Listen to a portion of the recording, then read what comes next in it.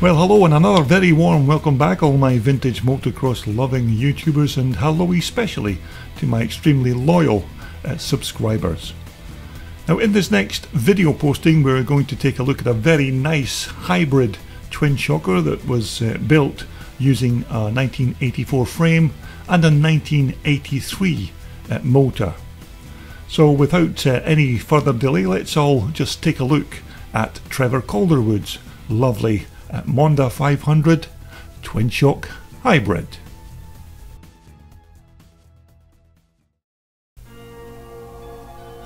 Now, because this particular bike's a hybrid, naturally it's not an original factory bike of any kind, although this machine was built using a chassis from a 1984 Maico and the motor from a 1983 480 Honda. Now, as you'd expect, before the big two-stroke Honda engine could be slotted into the Maico chassis, the frame underwent some surgery to enable it to sit in its perfect position, and you can see here where the bottom frame rails were altered to enable the big centre port exhaust of the Honda motor to exit.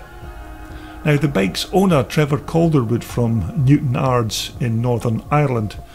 told me that the bike was initially built by Archie Baird in Scotland before Trevor then purchased it from him a few years ago.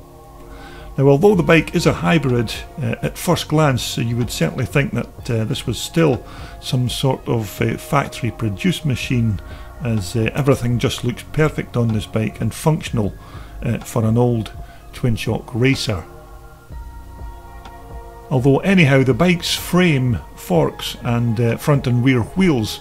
are all genuine Maico items. Now, the plastics again are all Maico parts, and as you'd expect, these fit perfectly on this 1984 chassis.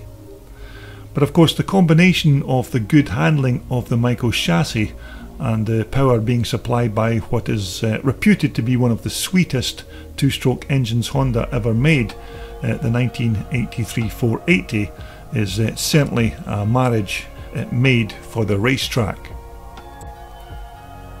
Now, the bike's power plant, as I just mentioned earlier, is a 1983 Honda 480 two-stroke motor with a 5-speed gearbox. Now, I'm sure you don't need me to tell you how brilliant these 83 480 engines were, and these are still reputed as being one of the best two-stroke motors that Honda ever built. And if you've ever ridden a bike with one of these power plants in the frame, then you'll know exactly what I'm talking about.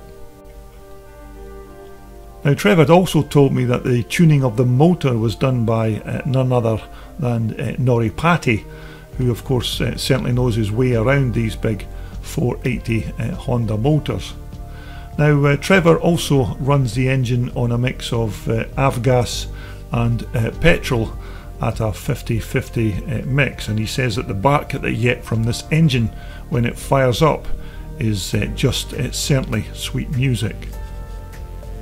Now, a very nice PFR, Pro Form Racing Expansion Chamber, which is a more modern interpretation of the old original Maico design, but another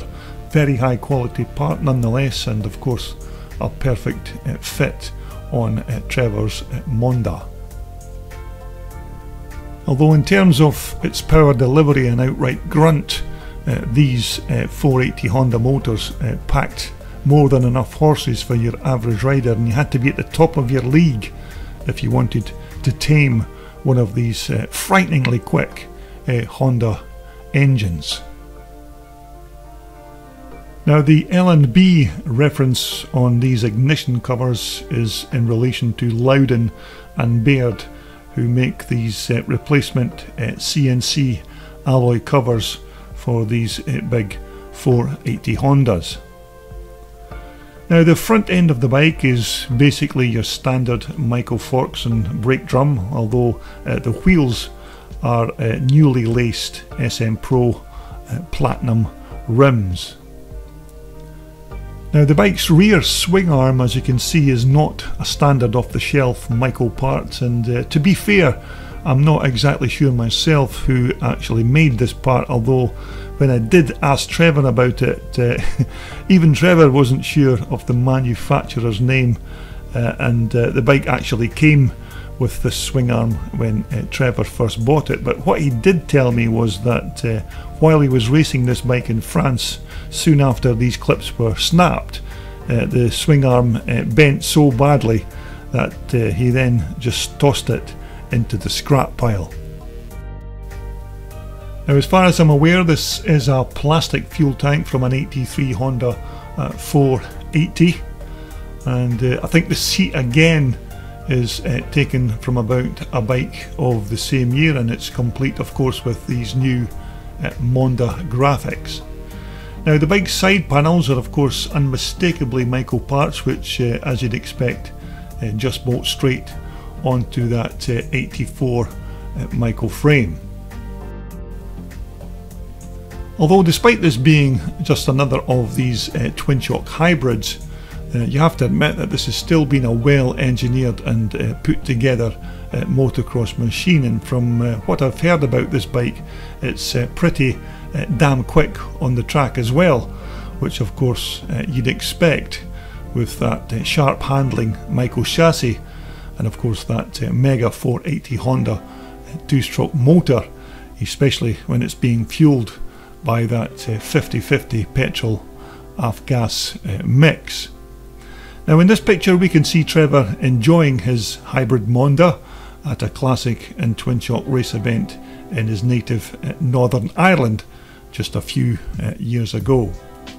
Now since I shot these video clips and pictures of Trevor's Monda, it's already started to undergo another transformation and upgrade, and Trevor's sent me these recent pictures of what's been getting done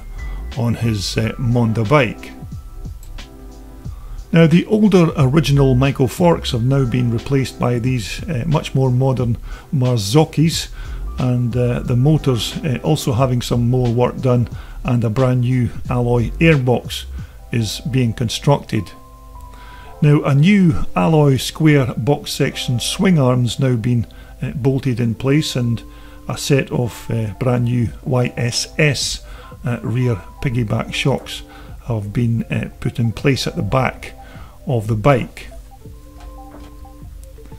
And Trevor assures me that everything will be good to go for the start of the 2021 racing season, so hopefully we'll catch up with Trevor in the new year, and who knows, we'll maybe do an updated video on his Monda race bike.